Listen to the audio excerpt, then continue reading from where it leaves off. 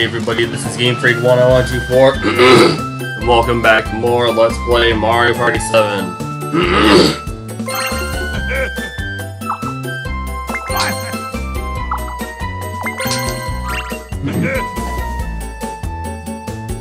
Six boards: Grand Canal, Pagoda Peak, Pyramid Park, Neon Heights, Windmillville, Bowser's Enchanted Inferno.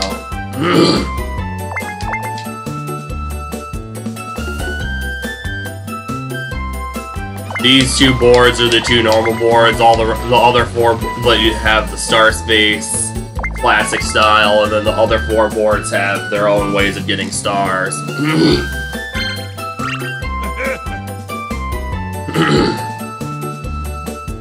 There's Battle Royale Free for All, 2v2 Tag Battle, which I'm not going to bother with because it's essentially the same thing as 4-team battle. The difference is it's 2 teams as opposed to 4. So, since it's the same thing, just more players, more teams in this mode, I'm not going to bother with this at all. 15-turn game, all games with bonus. Now, here's some interesting options. I'm not going to ever experiment with them, but it's interesting nonetheless. Easy games, action games, hard games, weird games, and then bonus without bonus. Stupid vehicle outside. Now, for the first playthrough of all these boards, I'm going to be using Daisy for every single board. So that's one of the 2 characters I'll be using to play every single board. Technically, there's a 3rd character as well, but it will be for that 2-player mode. I can't remember what it's called offhand. Solo party. Let's party. And also one other thing to mention, Birdo and Darbones are the 2 unlockable characters of the game.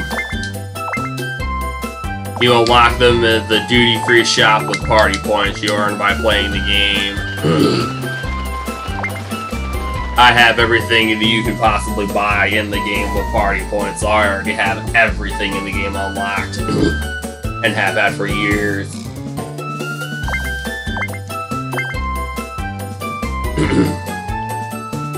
So,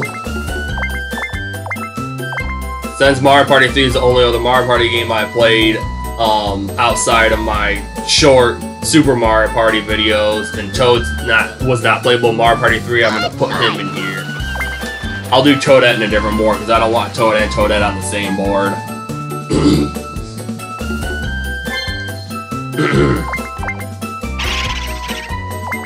I'll also include Boo. And then for being the first board of my first board playthrough of Mario Party 7 for Let's Play purposes, include Mario himself. There's also Brutal difficulty, which you also unlock that through the duty-free shop. Another thing you unlock through the duty-free shop is all the characters taunting. You press the L button just like in Mario Party 3 to taunt, but you have to pay for them to unlock them with party points. But yeah, Toad and Boo, since they weren't playable in Mario Party 3, and Mario because it's my first board playthrough of Mario Party 7. And your handicap, you can have a handicap. Oh, I thought it was only 3. Okay, I think that's Mario Party 8 I'm thinking of then. So you can have up to 9 stars for a handicap. I won't. I mean, for fun in the future, I'll probably once in a while, or maybe for a specific character, I'll like have everyone have 9 stars. Now there is one board I will make use of the handicap for, just to make it more interesting. But even though I could for the fun of it, I'm not gonna bother. Just play normal. But yeah, 4-player Battle Royale, 15 turns, all games with bonus, and then those characters.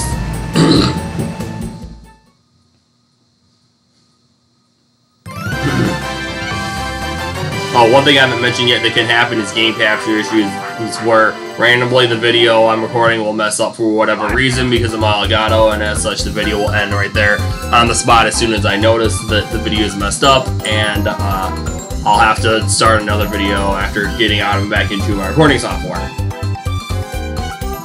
Anyway, welcome to the Grand Canal. The lovely town features balloons, waterways, and gondolas. Shall I tell you about this board? For all these first playthroughs, I will. If you reach the star space, you can buy a star for 20 coins. The star will move to another location when someone gets one. What a crafty bugger. Or what a crafty bugger. Watch out for Bowser time. That chap is not but trouble. Sometimes he'll even appear and destroy the bridges. Madness, madness. Right. Yeah, I go last for the first board. Whatever. First up is Toad, then Boo, Mario, and then me.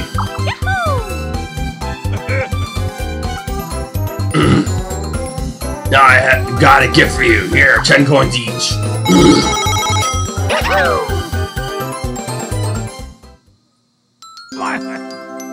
Star's over here, folks. Hurry up now, Pip Pip. If you get there, you can buy it for 20 coins. Capital. Well, I say utterly brilliant. Now it's time to party. Don't move a muscle. Let's party. You get the startled Bowser says so. From here on out, I'll skip this, and as long as Bowser's dialogue is the same every time at the beginning, every board it should be, I will skip that as well. And he does that at the beginning of every single board, starting off the board with 3 Kubikit spaces. Bah! This board is Kubikit spaces, there's 3 for you! Now you can contend with that!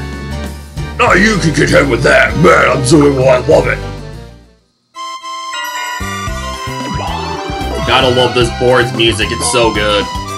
Has a French kind of feel to it.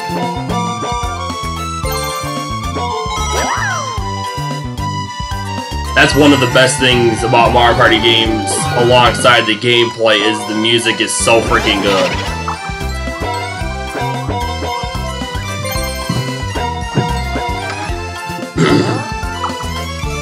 Bonus Maximus.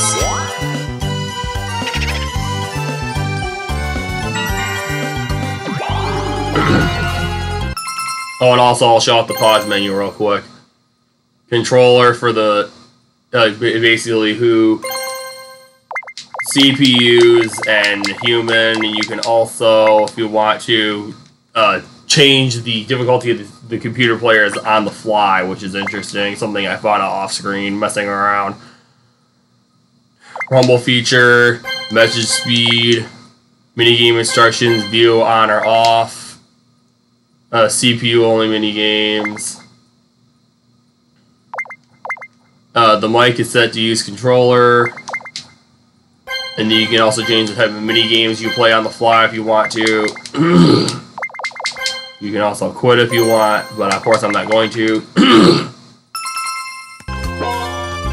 Now, while I would love to, I'm not going to be making use of the pause and return to the main mode and then go back into the game feature. Like, I can do that if I want to. Something's not going in my favor, I can get out of the board playthrough and get back into it to restart a turn. But unlike in Mario Party 3, which I'm going to keep doing, I'm not going to do that in this game. The only reason I do that in Mario Party 3 to make sure I win is because in story mode in that game, if you have to, or if you don't get first place at the end of a board, you have to redo that board all over again. So that's the only reason I do that in Mario Party 3. Whereas in this game, Mario Party 3, since it's just a normal board playthrough, and if I lose, I don't have to redo the board. Because, yeah, again, that's the whole reason. For Mario Party 3, I do that because of the reason I just mentioned. But Mario Party 7, I'm not going to do that because even if I don't get first, oh well. Do I want to get first? Of course I do. But if I don't get first, I'm not forced to redo the board playthrough, like in Mario Party 3 story mode. So while I would like to do that, to have do the get out of the playthrough, get back in to restart a turn to try and keep things in my favor. While I would love to do that, I won't.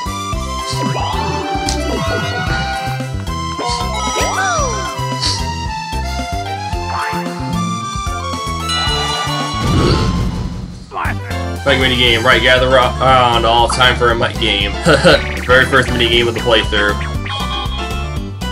Oh great, it's Balloon Busters. By saying that, there's something I didn't think to have up ahead of time.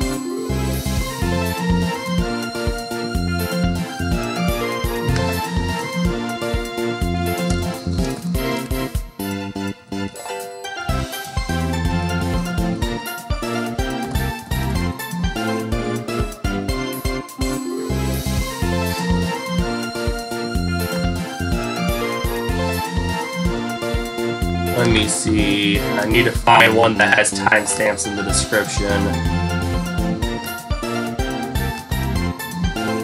Okay, so knockback attack.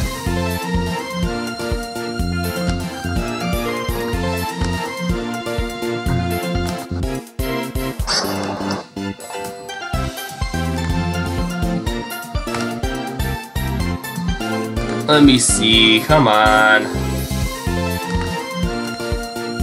Oh, okay, that one. If this next one doesn't have it, then the last one will. Okay, yep.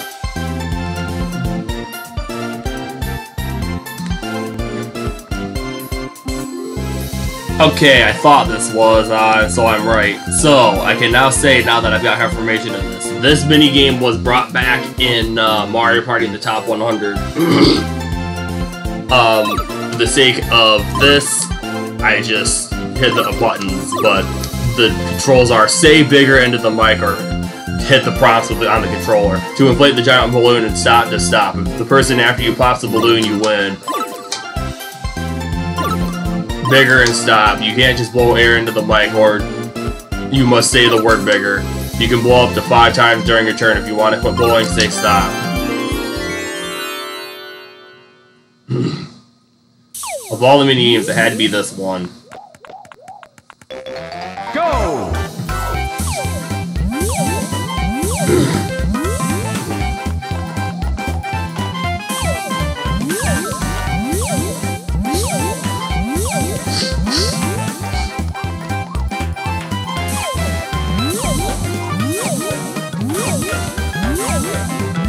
Yeah, I'm not going to want to go for a full 5. I think I'm going to leave it at 3.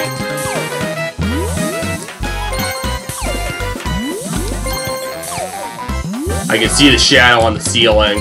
I'm taking a chance on this bigger. Okay, stop.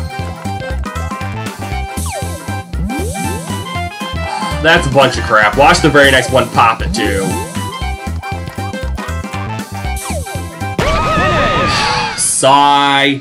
Stupid crap.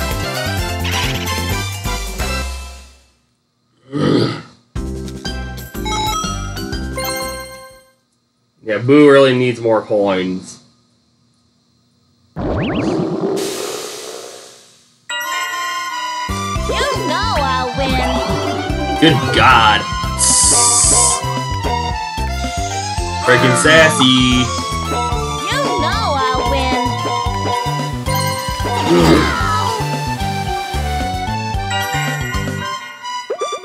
That's probably the biggest line of words Daisy's ever said in Mario history. All at once, anyway.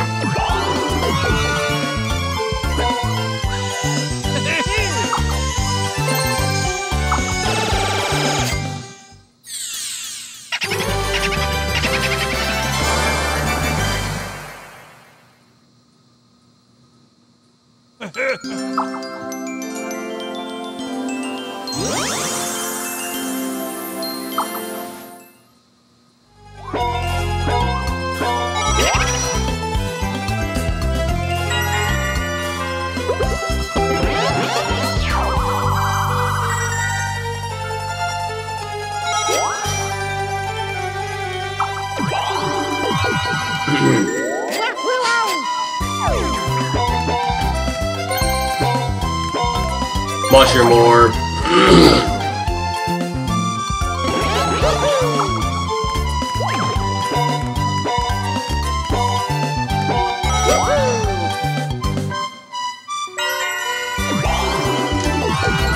And just like older Mario Party games prior to this game, if you get mashing numbers on all your dice rolls for a mushroom or super shroom orb, you will get a coin bonus.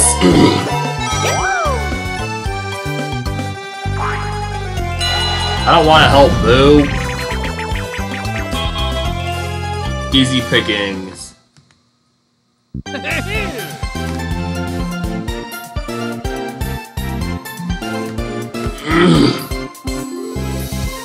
Smash the rock to find gems. One player has a big pickaxe, while the other 3 have smaller ones.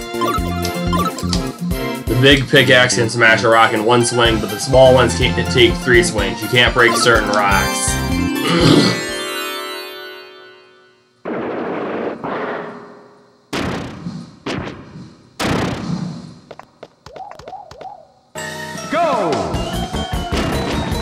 I want to help Boo, but I'm not gonna let Toad get a free one either.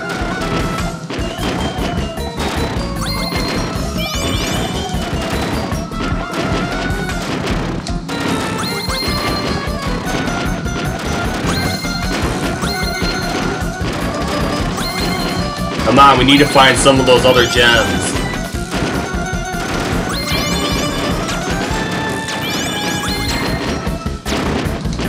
Finish! Oh yeah, I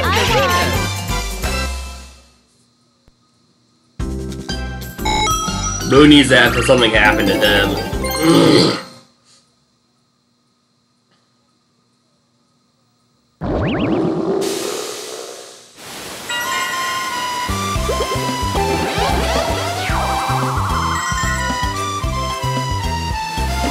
I swear if that puts him next to the friggin' star, Toad.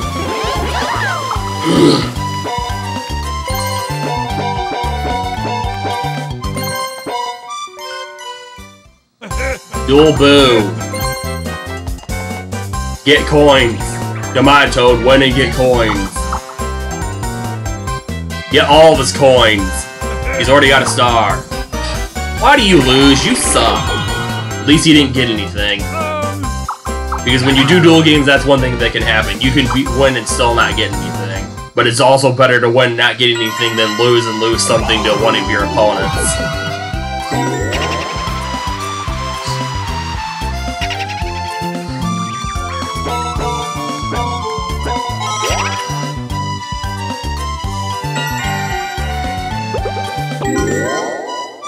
I was gonna say, inevitably he'll use that mushroom. Don't get matching numbers. Good.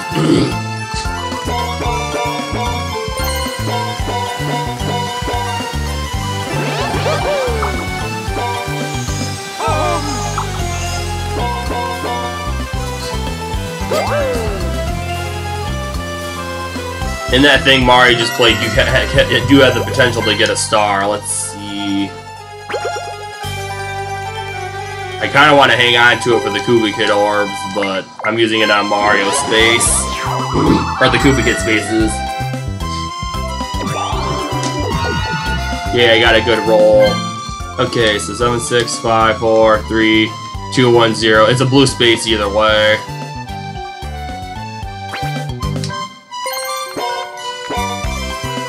What can I buy? I can get a Super Shroom Orb for 15 coins. Slow Shroom Orb, the dice block will roll slowly.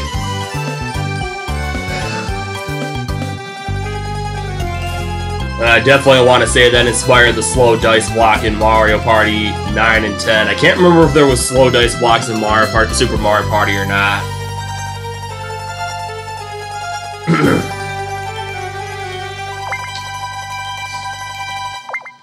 But yeah, that you can guarantee whatever roll you want.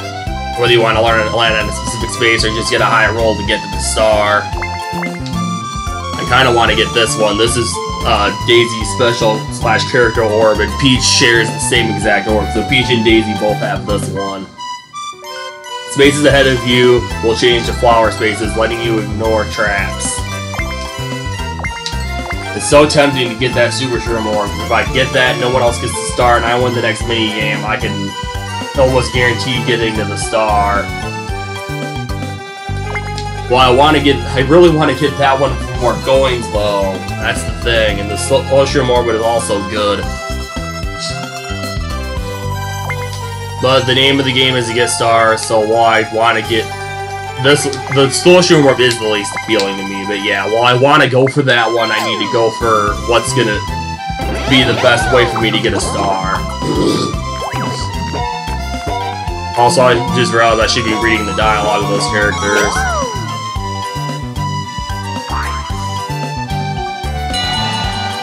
And they stop putting me with Boo. I don't want to keep helping Boo win. Spray anything.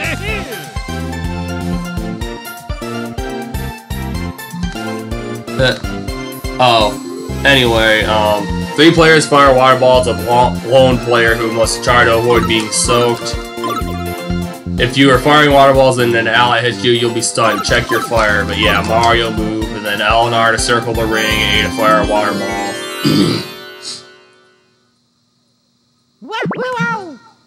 Throw a water ball at him! Go! Water balls! Water balls! SpongeBob reference.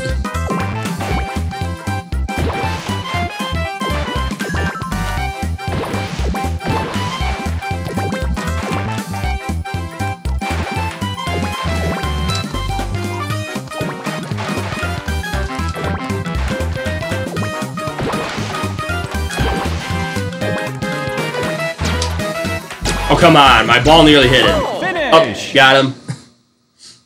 Oh yeah, I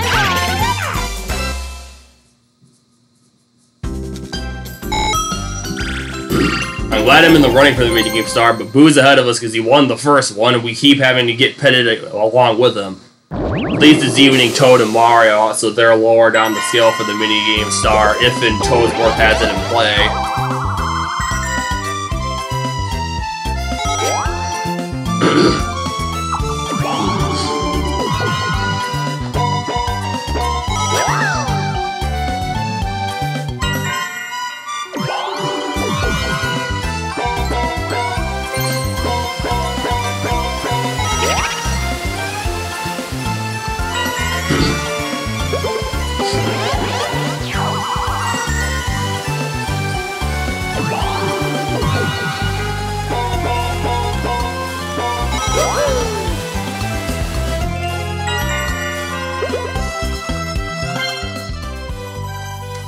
Scroll fast. Yeah, the star's still there.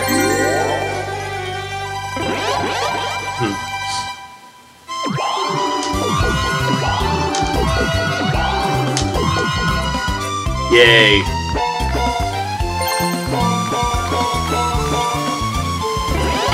Bye, Star Boo.